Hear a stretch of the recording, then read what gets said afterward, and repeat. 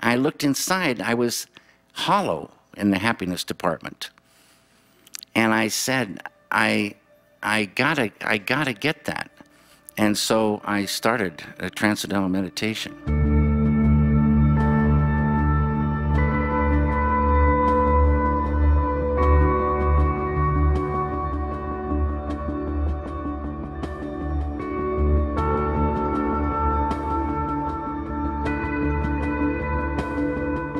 A year ago this month, I was suicidal. I felt so low that I wanted to just not be here. I got pregnant at 13. My mom, she got deported 2 years ago. Sometimes I cry because it's just too much tension. We were attacked at this place called Buddha. The first night, I killed 14 people.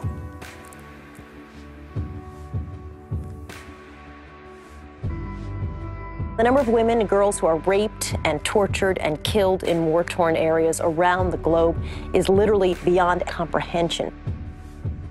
My in-laws turned against me. They tortured me, almost killed me. I always thought I sort of had a low-grade depression here, but it really was. Ever since probably 10 years old, I've just really been miserable with being myself. I was just so frustrated and full of misguided anger. I didn't know where to direct it to. I lost 4 members of my family. Diabetes. I don't want that to happen to my people.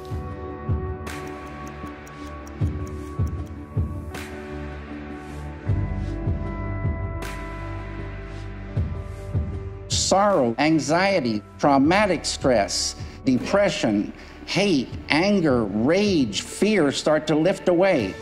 Life just gets better and better and better. But when it's calm and still, even what struggle becomes beauty. I used to say, I'm gonna get my grades up, I'm gonna do better.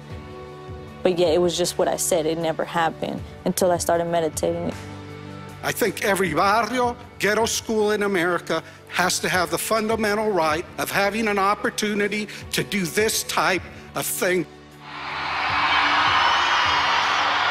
Stay regular in your meditation. Don't let anybody take it away, and you will unfold your full potential. The kids love it. The kids in the West Bank love it. The kids in Brazil love it. I think this is what people need. They don't need high-minded talk so much as results. Speaking as a scientist, the amazing thing about transcendental meditation is the very well-established research showing that the technique impacts things that we didn't think were changeable. Since I started TM, my sugar's been where it should be. So I'm sold on TM. The initial research on the effects of transcendental meditation in treating PTSD offers so much hope, better than many things being tried at far less a cost. Transcendental meditation saved my life. Today, I can say I am a meditator. I'm meditating 37 years. I've been using it for almost 40 years. It is the only time I have that stillness long enough that I open my eyes and I'm sad that it's 20 minutes later. If you take out time and just meditate and just let everything go, free your mind, everything will come together. Just this last month, I felt so much energy. It's been amazing. All that feeling of heaviness, I could feel it melt away. It was absolutely transformational. I've found that there is an ever-present sanctuary within me. People tell me, you know, you look very calm, you look very relaxed. And there's not a whole lot of craziness. I'm just sitting there calm, you know, and it's surprising even to me.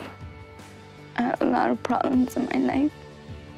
And TM came into my life and gave me like this open door to something that I never knew it would be. Those days I used to cry too much, but now even the tears are holding. I'm great.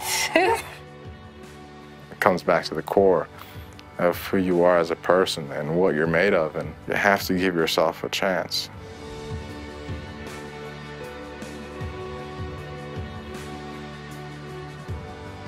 Real change for the good truly begins within. Transcendental meditation can save lives, and it's gonna save some more lives. And we just gotta make sure everyone's aware.